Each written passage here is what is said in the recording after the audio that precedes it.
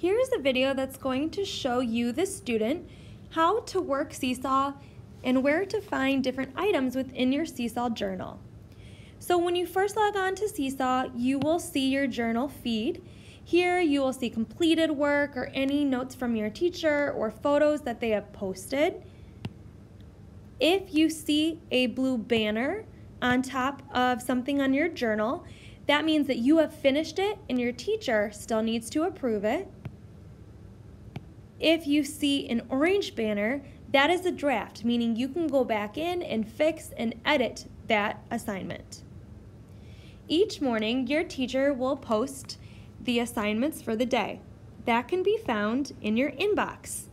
It could look like something like a note on the bottom here. It could also look like a slide, which is in the top here in a picture form. If you have the picture form, you're going to go ahead and click on it, but make sure that you click View Original if that is an option. When you click on View Original, it will open in a new tab, and you can click on any of the links that your teacher would like you to select. I'm going to go back to Seesaw here, click the X. You may also have a list of assignments that look like this note at the bottom. When you click on anything that is blue, it's going to take you to a new link. So you may have a Zoom link to attend, or a math assignment, or a video that your teacher wants you to check out. So I'm going to click on this science link, and it's going to go ahead and open up into the science activity that my teacher would like me to complete for that day. When I'm done, again, top left, I'm going to head back to Seesaw. So this is where you will find all of your assignments for the day. Now, if your teacher has assigned you a Seesaw activity, you're going to click on Activities. You can also see that there's a number. That is the number of activities that you have to complete. So if I want to go ahead and do an assignment, I'm going to look at this top gray banner right here. It says to do. So I know that I have some assignments and activities for me to do here. I'm going to go ahead and click on this first one. In order to complete the assignment, I need to click Add Response. And what that does is it opens up that assignment for me. And I'm going to look to the side here.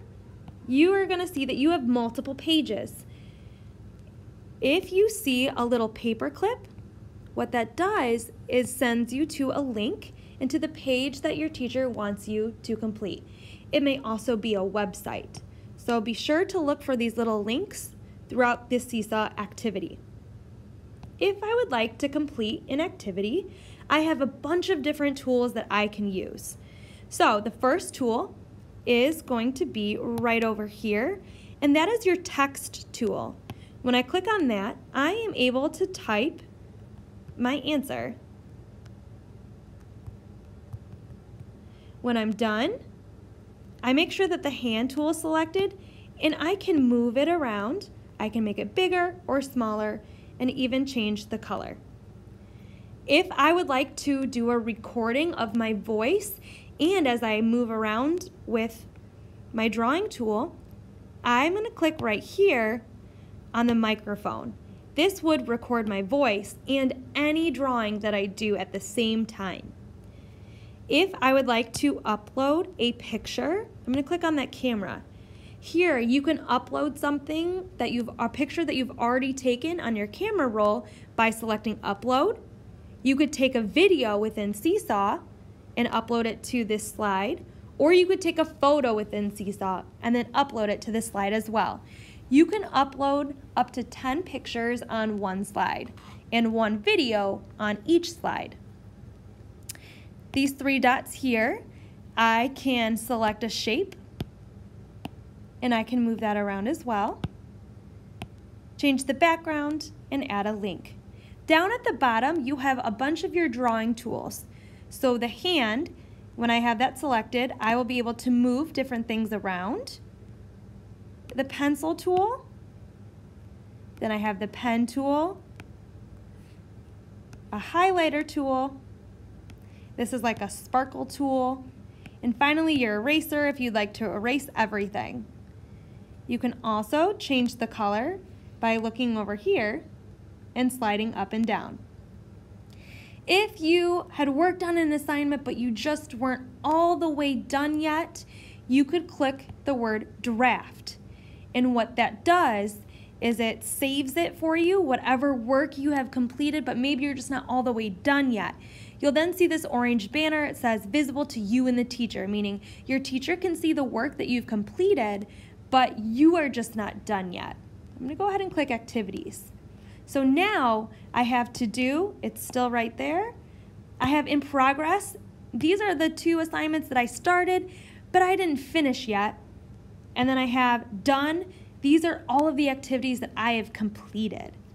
So if I go back to in progress, and I've worked on these and I want to turn it in, I'm going to go ahead and click finish response.